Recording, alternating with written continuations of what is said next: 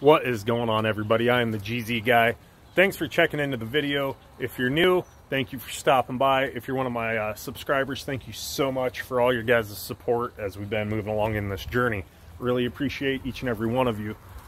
So in today's video, we're going to go ahead and pull this front grille off my car. I do have the aftermarket carbon fiber grille on it, but she's getting kind of faded and having some problems with the clear coat. So I'm going to try my hand at sanding that down and shooting it with some clear coat and see if we can get the shine back to it.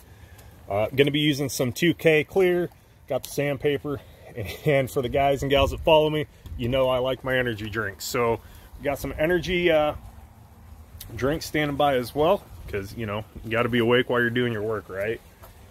Also, I want to touch base on my last video. As you can see, the gauge mount, we got it here. She's all painted up, looking really good. To be honest though, I screwed up. So after I shot the video and whatnot, I let it dry a little too long before I went to put the next coat on, and it did not adhere or take well because it was smooth. So I ran into some issues, so I had to sand everything back down and repeat the process. So I just wanted to be honest with you guys and let you know how that went. So again, go through the process like we did. Don't let it dry all the way before you try to put that final coat on. That was my mistake, but again, that's how we learn, is by making mistakes, so we know how to do it better next time, right? But overall, turned out really good after I had to sand it back down and do the whole process. So we will be getting stuff ordered to do that later on down the road. Here is the problem. I'm going to order a new brake kit for this vehicle. If you remember in one of my past videos, we had that sticking brake caliper on the passenger side. We were able to render that issue. Unfortunately, the driver's side is now starting to do the same thing. My personal thoughts on that: I don't want to put the company that makes that brake kit down. They may have improved their product since then. It's been about a year, 2 years since I had purchased this particular brake kit that's currently on the car. But in that amount of time, we should not be having failure on both brake calipers, all right? Again, they may have improved. I'm not trying to put the company down, but I did go with the Power Stop SS kit, and it's not meeting my needs, and I'm not going to keep going through the process of trying to fix the issue, do rebuild kits and all that. We are just going to go ahead and order a new big brake kit for the car. Not 100% sure which kit I'm going to get yet, but I am leaning towards just doing the Akibono brakes, which are also available on like the G35 Sport and the 370Z Nismo. So I think that's the route I'm going to go with it. Be more stopping power. It's a 4-piston in the front instead of the 2, and double in the back with bigger rotors. But once we decide which kit we're going to go with for sure, I will be sure to let you guys and gals know, and we'll do the install and reveal and all that good stuff here on the channel. And I'll give you all the specs at that point in time with whichever kit we go with. So enough talking. I'm going to go ahead and grab a flathead screwdriver so we can get this grill removed. It's real simple, guys. We're just going to basically pop these clips out. The grill will be undone on the top half. Whoops, sorry about the filming there. And then we'll pull it off. We will take it down to the shop and start the process of sanding and try to get it cleaned up and back to a nicer looking quality. Stand by for a second, guys, while I grab everything I need. We'll get that pulled off, and I'll see you in a second. All right, guys, as you can see, I've got it pulled off and set up there. I just want to show you really quick what it will look like once you have it off. It's a little bit different if you don't have a air diversion panel on the car.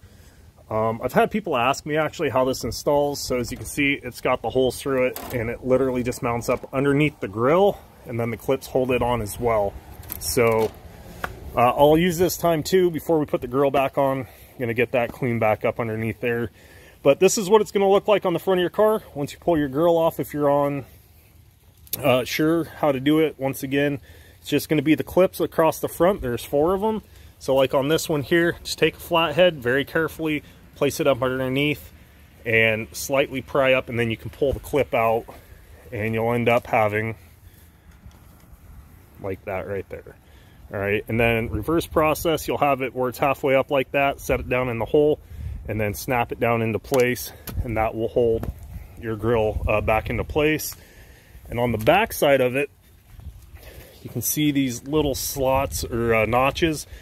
They actually will slide in across the bottom there. It's interesting. I've had times where this goes back on really easy and times where I struggle with it, so we'll see how that goes once we get back to that portion of it. Let's go ahead and grab that. We'll head down to the shop and start the process. All right, guys, so before I get to sanding, I'm going to go ahead and wipe this down, get it cleaned up all the way, and then we'll start the sanding process, and I'll show you that. I just wanted to really quick on a side note, I have the exhaust over here. I went through it just to make sure everything was there, see if I needed to get anything else. I am going to, or actually already did today, I ordered some exhaust gaskets, header gaskets, stuff like that, just so when it comes time to do the install here very shortly, we don't have any delays or anything like that. Like I had mentioned, I'm going to be using my dad's buddy's shop, so I just want to have everything ready and good to go so we can get the car in on the lift and get everything swapped out. So that is coming really soon. I'm super stoked for that. So once those gaskets and everything get here, we'll get it scheduled up, and probably within the next couple weeks, that will be coming up on the channel, and we'll do some before and after comparisons and stuff like that. So sit tight for a sec, guys. I'm going to go ahead and get this prepped, like I said, so we can go ahead and get started with the sanding and shoot it with the 2K there, and hopefully not screwed up too bad. I've never sanded carbon fiber, so it could be interesting. Hang on. All right, guys, so there you go. I went ahead and sanded it. I didn't film that part. I didn't figure you guys would want to see that, but the next part, I'm going to go and run a hose over it, get it wet, and this should come back, instead of that foggy look, clear like that. So if you get that clear look through it, again, this is just scuffed up and taking the clear off the top. So once we get everything done and cleaned up and then spray it, we'll have that nice carbon fiber finish again. So I'm going to go get that done. I'll be able to see also if there's any areas that I didn't get sanded well enough. Matter of fact, right here, I need to go back over that a little bit, I can see. And then once we get to that, I'll get it dry, show you what it looks like, and then I'll show you the process of laying on the clear coat. All right, guys, so I just ran a hose over it, still wet, haven't dried it yet. But as you can see, it's got the nice look to it, and I can see where there's a couple areas through there that I still need to sand a little bit more and clean up where it didn't go through just enough. And that's actually in the resin from the original clear coat. So you don't want to go too far through, from my understanding. Again, this is my first time working with carbon fiber. But we need to go just a little bit more, because you can kind of see little chunks where it went through that. But you don't want to go all the way down to the fiber itself. So give me a sec. I'm going to go ahead and do that, and we'll check back in. All right, guys. So went over it with the towel really quick. It is starting to dry. So I'm going to let it finish its process of drying. As you can see, it's starting to kind of get a hazy look to it. That's what you want. So don't be worried when you start to see that. It's going to have a nice kind of a foggy look, if you will, to it. And then we'll respray it. I got most of that out. Again, it's down in the resin, so I don't want to go too much deeper than that. But it's actually coming out halfway okay. Again, it's my first time working with carbon fiber, doing this, so I'm gonna let it dry for a few, then we'll get it over here. I got that set up, and we'll spray it, and I'll let you guys know how it's looking. All right, guys, so I'm getting ready to activate the 2K clear. That's what this red piece that is in the cap is. You pop that out, and then on the bottom, you activate it. Like I said, I've done some paint stuff in the past. Nothing super overly in-depth. I know I kind of had mentioned it in my last video, but go check out More Motorsports, guys. He really knows his stuff, and he knows his products and what to use and when and how. And I've learned a lot of the stuff I'm trying from watching his videos, and I've had success. So definitely go give him a like, subscribe, and all that good stuff, guys, and check out his videos. As you can see, she is getting dry and hazy, so I'm going to go ahead and activate that and start spraying it, and I'll let you guys know how it's going. Alright guys, so got it activated, shook it up, got the first coat on, did a couple of test sprays across the front there just to make sure everything was working. So you can see it's starting to gloss back up. I got a couple dimples in it, which I'm hoping will fade out, but we'll let this tack up a little bit and put one more coat on it. But definitely brought back the glossy shine. It's kind of hard to see here in the lighting, but again, it's my first time doing this, so if I screw it up too badly, I'll just order a new grill. That was kind of my thought process anyway. But I wanted to try this, and I figured why not? Since I was thinking about buying a new grill, might as well experiment with the one I have. And, you know, I can run it until I get it. It just may not look the best, but, you know, it doesn't look horrible. So stand by, guys. We'll let that dry out here for a few and get one more coat on it, and I'll check back in. Alright, guys. So got the second coat on. Gonna let that dry overnight, and then tomorrow I will finish up this video. So when you see it, it'll be the next day. Excuse me.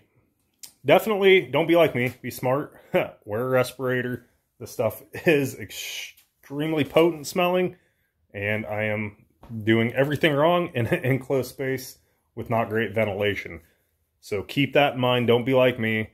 But overall, I'm happy with it. I didn't expect perfection. Like I said, it's my first time working with carbon fiber like that, and it's kind of hard to see with the lighting the way it is, but it doesn't look too bad. Once it dries, I think it will look even better. So we will let this sit overnight, dry, and I will show you guys in the morning what we have. Alright guys, so this is part 2 from where you just saw. This is actually the next day, so we got the grill finished up over here. It actually turned out really good. Let me show you. So there you have it. It's nice and glossy again and clear. There's a couple areas where, like I said, into the resin itself, a couple of slight marks, but actually it's better than it was originally. Yeah, I'm actually really happy with how this turned out, and didn't do too bad of a job, surprisingly. So yeah, definitely we'll keep rocking this grill for a while and see how well this holds up. I'm going to go ahead, before I put it back on the car, I reached out to a buddy of mine. You can check him out over on Instagram or here on YouTube. His Instagram is No Handles, and YouTube is Greg Thomas, but he does auto body and all that good stuff. So had a quick chat with him just to double check. So I'm actually going to go ahead and buff this out and wax it really quick before I put it on the car, just to help protect it. So let me grab this. We'll head back down to where my car is parked and get it put on. Alright guys, so if you remember yesterday, I said I was going to take the opportunity while I had the front off, or the grill, not the front, sorry, to clean up the air diversion panel. So we got that all cleaned up and shined back up, looking good. So we'll get that back on with the grill. I also took time to go ahead and just go through and clean up the shroud, or the plastic up around where the grill mounts and my hood latch and all that. Just, you know, when you have these things apart, might as well clean the areas you typically don't get into. Matter of fact, before I move any further forward, look in here, I'm going to clean up the horns and the rest of that down there since I'm looking at it, and then we'll get that grill back on. I'll be right back. Alright guys, there you have it. The grill and air diversion panel are reinstalled back on the car. Fresh clear coat on the grill, looking good, has a nice shine back to it. I'm actually pretty happy with the way it turned out overall. I'm going to go ahead, take the rest of my time here, get the rest of the engine bay cleaned up and looking good. With that said, guys, I'm going to end the video. I just want to say thank you again to all my subscribers. And if you're new to the channel, consider subscribing if you enjoyed the video. Before I get off here, I just want to let you guys know, I was discussing yesterday ordering a big brake kit for this car, and I did. So, if you guys are interested to see what we're throwing on the car and going to want to watch that install, make sure you are subscribed to the channel, so when it gets here, you'll be the first to know, the first to see it. With that said, guys, remember, be kind to each other, Take it easy. I'll catch you on the next one.